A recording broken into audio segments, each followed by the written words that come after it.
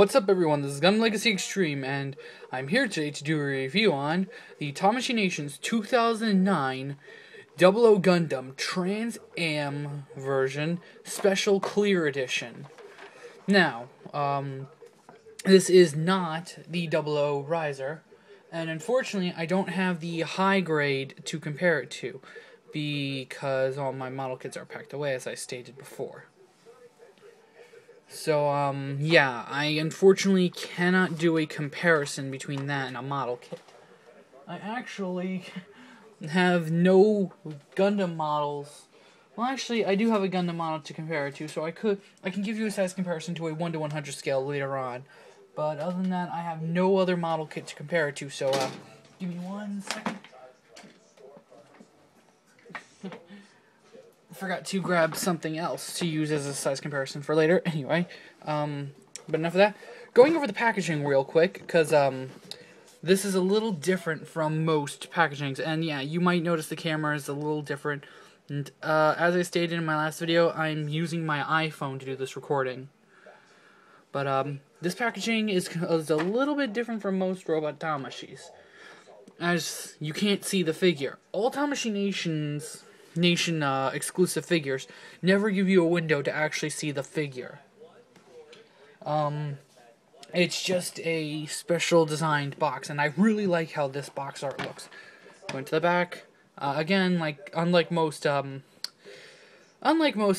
Nation stuff, there is no backing image either. But enough of that. Let's get this guy out of the box and show you what's inside.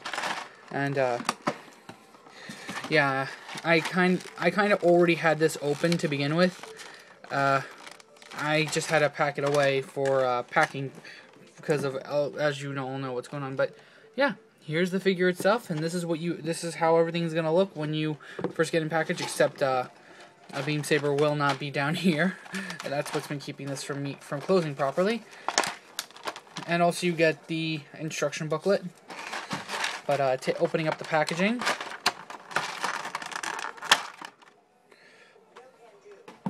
and pulling the figure out,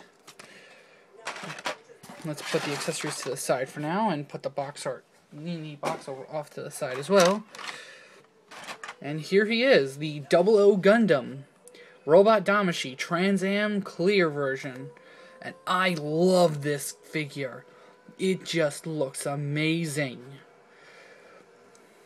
Giving you the 360, and while I'm at it, let me put the beam sabers on just to complete this. This doesn't come with a GN Sword 3, unfortunately. If I'm correct, I think the GN Sword 3 only came with the 00 Riser Tamashii Nations exclusive. Basically, it was the 00 Riser version of this thing. Now, I could have gotten that over this, but that costs $70, while this only costed me $30. Yeah. But anyway, on to the articulation of the kit. Now that you've seen all the detail. Actually, let me get this in a little closer, just so I can give you a look at the face. Because that face looks really good. There we go. I really like how that face is designed. This robot Damashii really gets the look of the 00 Riser or 00 Gundam perfect. Anyway, onto the articulation. The head can look up, just about that far. It can look down about that far. Forwards and back. Rotate a full 360. Though it takes a little finessing. And don't worry about breaking any of these V-fins. They're made out of very soft, rubbery plastic. The back of the GN drives cannot move. Well, they can go up and down, but they can't go in and out, which kind of sucks. The GN drives themselves can go back and forward, so you can replicate the very first scene where the 00 Gundam was initiated. And once you bring the GN drives back, you can get the arms to go a full 360 if you pull them out at one point. Otherwise, the highest they can go is that far up. The shoulder armor can move up just a bit. And sorry if my angling is a bit off and you can't see some of this. Shoulder armor can go up just a bit because the GN drive housing gets in the way. And the arms can go up about that high. They can move around a bit more because they are on a ball joint. But because these GN drive connectors right here cannot move out of the way, it just limits the articulation a bit. And it kind of hurts the figure, in my opinion. The elbows will bend at only one joint, like the high grade, which doesn't bug me all that much. It bugs me a little, but they go back about that much, which really bugs me. I mean, that just doesn't look right. And just in case I pulled it off camera, up about that far, and then you can break its arm. It rotates at the bicep, and if I'm correct, you can get a little bit of rotation at the wrist. I mean, at the elbow. But though I wouldn't do it because I think you're pulling it out of the socket. Wrists can rotate 360 and do a little bit of a wiggle. The waist can go up and down at this part of the torso and move a little bit to the side. And then it can move about that much to the side from the waist itself. Though a lot of the motion you're getting is from the upper portion of the waist. And yeah, the beam saber housings like to get stiff and move a lot. There we go. And there.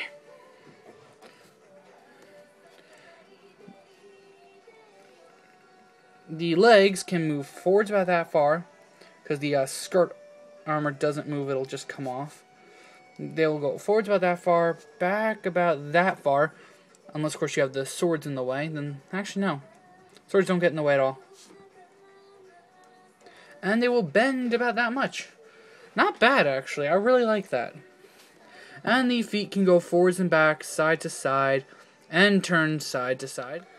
Sorry about that. Where was I? Oh yeah, the foot will go forwards and back, side to side, and tilt side to side, just like that. Well, actually, they will only tilt inward, they won't tilt outward. And the toe can bend up. So yeah, you can... Once again, excuse me for that fall. Anyway, you can get this guy into some... With all this articulation, you can get him into some pretty dynamic poses.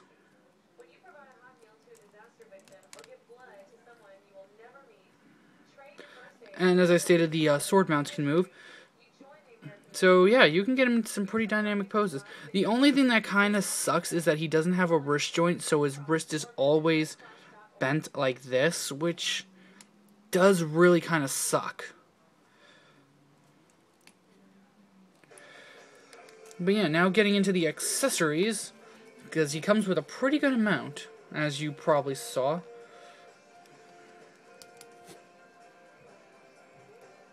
So we'll put him to the side back here while I bring in the accessories.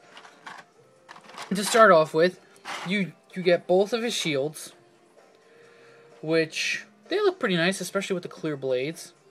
You can lower them right here, so they move right there. And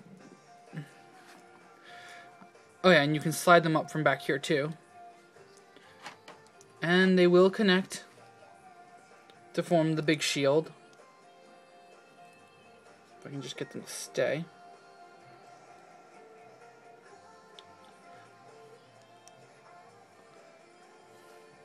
And they peg right into the back of the arm like so. A lot better than the high grade, I will tell you that much. But unfortunately, unlike the high grade, and yeah, this thing does fall apart just like the high grade. Unfortunately, unlike the high grade, there is no like middle connecting piece, which does suck. And if you want to store them, you can put them on the GN drives via this peg right here. Whoops, I had to focus in the wrong area. This peg right here goes right into that hole and locks it in place.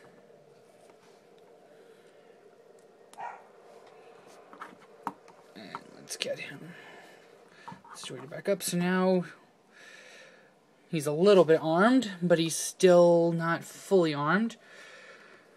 He also comes with his GN Sword 2s, and these look really good. metallic red handguard right there.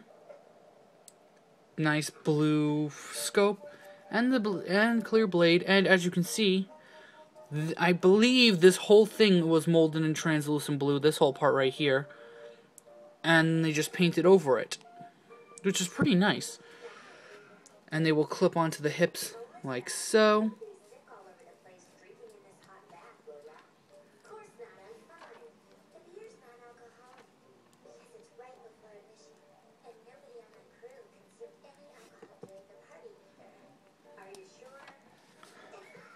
So now he's fully armed and ready to go into combat. But of course, unlike the high grade, those handles don't really move. So in order to arm him, you get 4 different mounts, one for each blade. You have this one, so it can mount into the hand to be fueled with GN particles, and you can hold it. Though he also holds it with those. You get a pair of that, and you also get these, which are for the gun mode. You get a pair of these. To change them out, it's as simple as just yanking this out. This is just the dock one, I'm guessing, though. And switching in the new handle.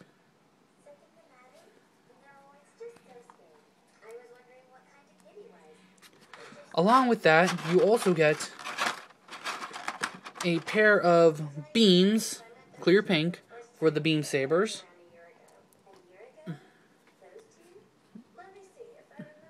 Which just peg in like so.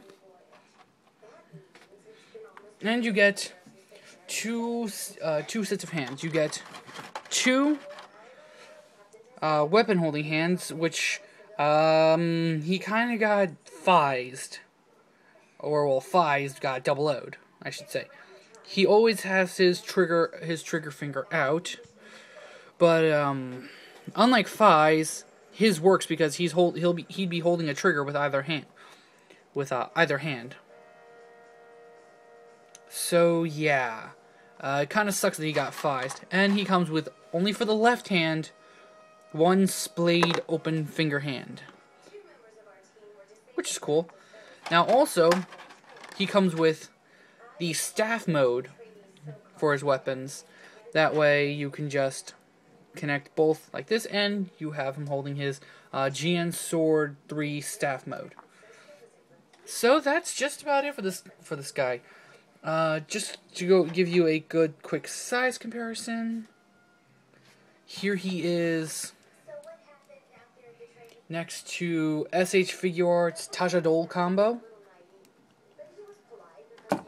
If I can just get him all fixed up, stand right, and get him standing.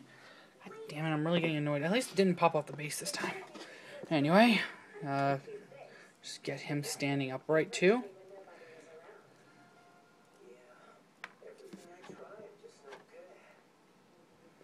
So there's the size comparison between him and Tajadol.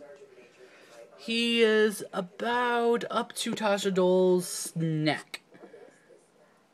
And if in case you Gunpla guys want to get this guy, I know it's going to be a gruesome sight to behold, but it's the only Gundam model I actually still have out.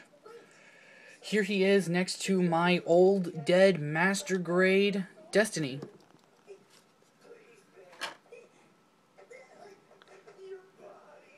Like I said, that's the only Gundam model I still have out.